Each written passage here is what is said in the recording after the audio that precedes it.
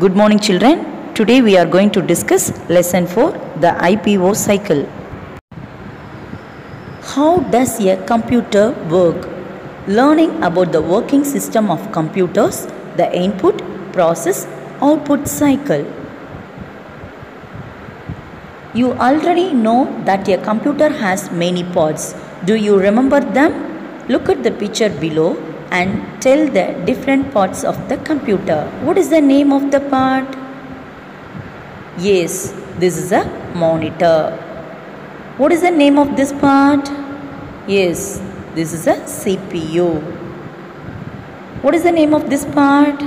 Yes, this is a keyboard. Next, what is the name of this part? Exactly. Yes, this is a mouse.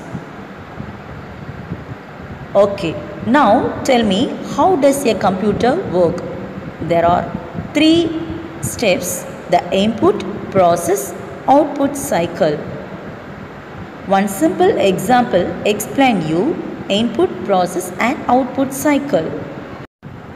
When your mother prepares a glass of banana shake for you, how does she go about it?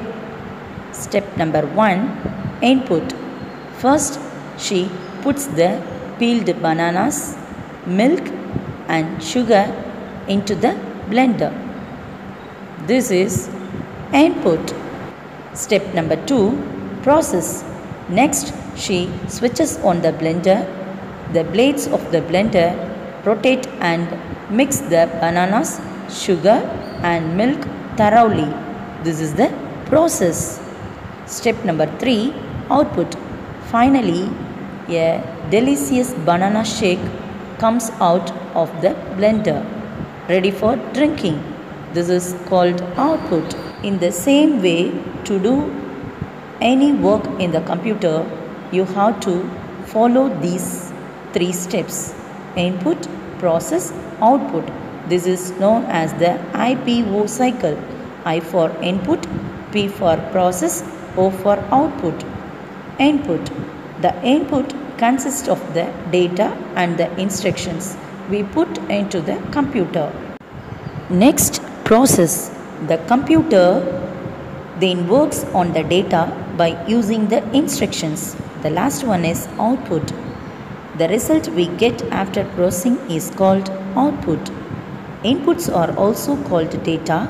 The computer needs these data to help us in doing what we want to do. The instructions already given to a computer are called programs. The computer uses these programs to process the work. Input-output devices.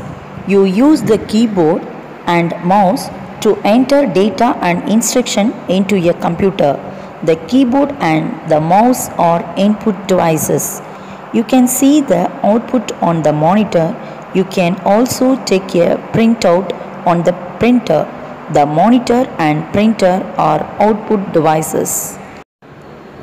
Summary: input, process and output we have learnt in this topic, and also input-output devices. That is all in computer lesson today. Good going. Thank you.